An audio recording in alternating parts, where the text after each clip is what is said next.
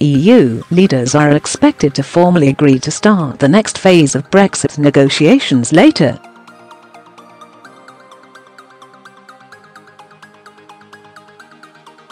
It means talks can move on to the long-term relationship between the UK and EU, days after Theresa May suffered her first defeat in the House of Commons.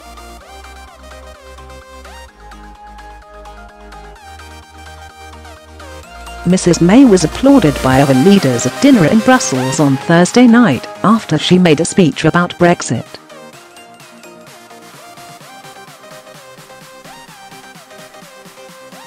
The next round of talks on a transition deal for the end of Brexit are expected to begin as early as next week.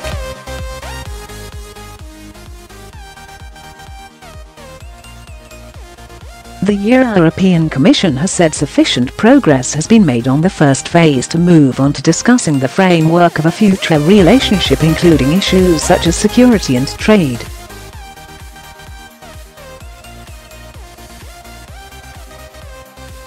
Under EU rules, the Prime Minister will not attend the meeting, where the decision is formally confirmed.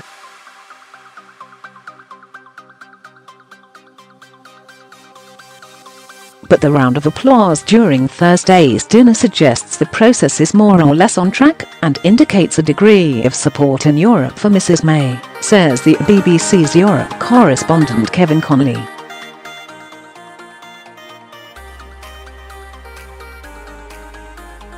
During the dinner with the 27 other EU leaders, Mrs May urged them to approve an agreement to move Brexit talks on to a second phase.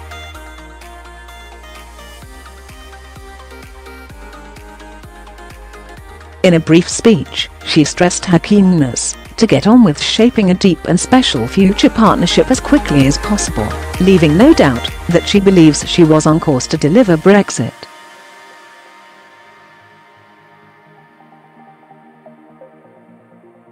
She said she made no secret of wanting to move on to the next phase and to approaching it with ambition and creativity.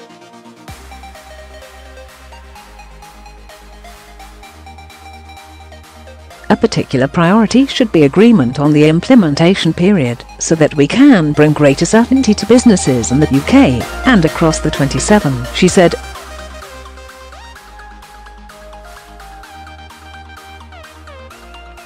The text, likely to be rubber-stamped by the leaders, will promise to work towards a framework for a trade deal with a wait until March before guidelines for the way ahead are produced.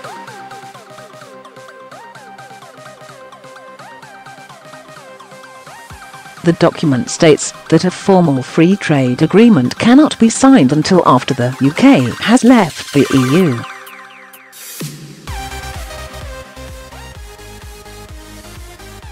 The talks will first prioritise translating recent headway on the issues of citizens' rights, the Irish border and the £39 billion divorce bill into a legally binding withdrawal agreement, as well as to work out the terms for a transition period to follow the official date of Brexit in March 2019.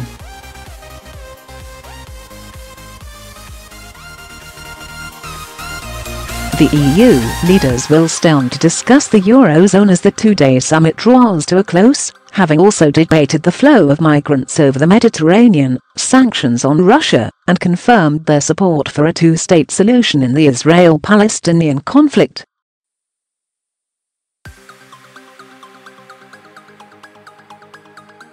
Mrs May has insisted the Brexit process was still on course despite her defeat in a parliamentary vote on Wednesday night.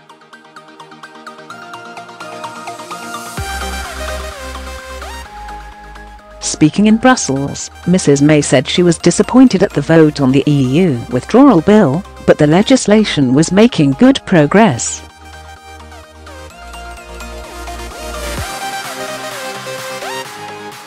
MPs backed an amendment giving them a legal guarantee of a vote on the final Brexit deal struck with Brussels.